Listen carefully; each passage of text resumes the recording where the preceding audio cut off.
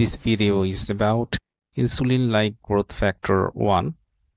Welcome to our channel, Internal Medicine by DZ, the online learning platform that provides medical education to healthcare professionals and students to improve their clinical skill and help them in their studies, courses, careers, and research. Insulin-like growth factor 1 or IGF-1 belongs to a small family of secreted single-chain polypeptides that play important roles in growth, development, and metabolism.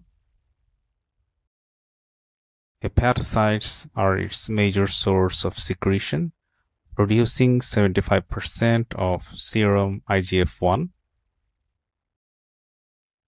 In the liver, IGF-1 gene expression is regulated mainly by pituitary gland-derived growth hormone, although nutrition and insulin also affect its expression. In turn, serum IGF-1 regulates pituitary growth hormone production through a negative feedback loop. Metabolic effects. IGF-1 is classically considered an important growth factor since it stimulates the growth of all cells.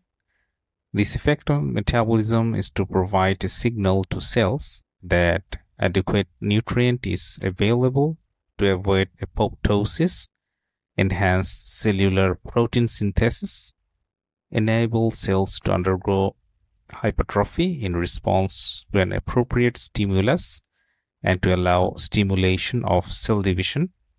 Since IGF-1 receptors are ubiquitous, these responses can occur in all cell types. Protein metabolism. IGF-1 is a potent stimulant of protein synthesis. In skeletal muscle, IGF-1 stimulates amino acid transport, but it also is a direct stimulant of protein synthesis and an important inhibitor of protein breakdown. Fat metabolism. IGF-1 is a potent stimulant of free fatty acid uptake and oxidation in skeletal muscle. Supraphysiologic concentrations of IGF-1 also suppresses insulin secretion, and this may result in inhibition of insulin's lipogenic effect in fat. Carbohydrate metabolism. IGF-1 has a glucose-lowering effect secondary to its ability to increase fatty acid oxidation in muscle, leading to decreased free fatty acid flux to the liver and enhanced insulin suppression of hepatic glucose output. Now, therapeutic options. Recombinant human IGF-1 was first available for experimental therapy in the late 1980s, what allowed the development of long-term clinical research studies in children with severe primary IGF-1 deficiency.